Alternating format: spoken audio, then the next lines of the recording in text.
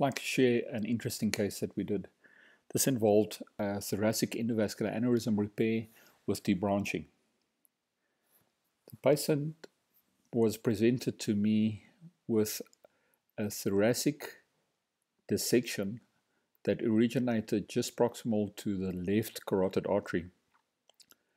This dissection extended throughout the aortic arch, the descending aorta, the abdominal aorta into both iliac arteries.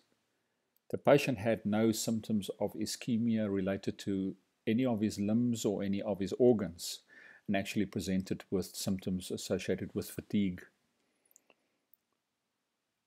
Because of the extent of the arch dissection, it was decided to do debranching of the aortic arch.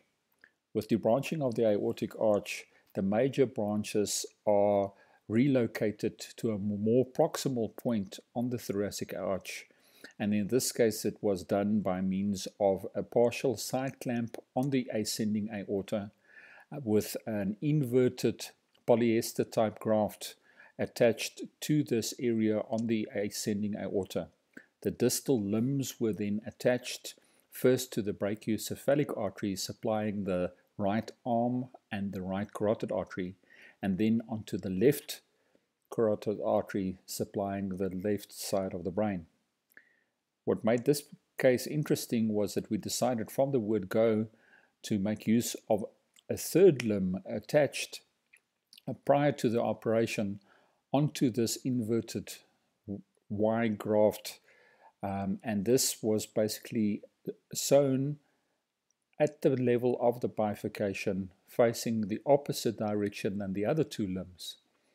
This limb made it possible to pass guide wires antegrade, in other words in the direction of flow, into the ascending aorta, through the aortic arch, down the descending aorta, the abdominal aorta, the iliac artery, and then through the femoral artery where it was extracted through a surgical incision. This made it possible to pass a stiff guide wire through this whole section, and it was possible to work throughout this area without any compromise as far as access was concerned.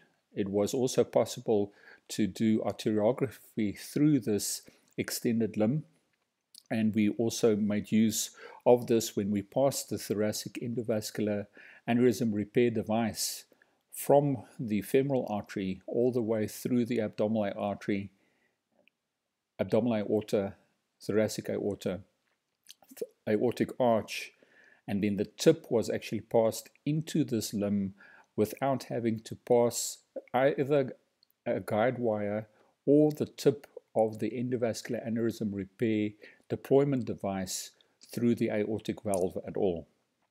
This obviously increased the safety of the procedure. With this is actually a photo that was taken during the course of the procedure when the endovascular aneurysm repair was already deployed.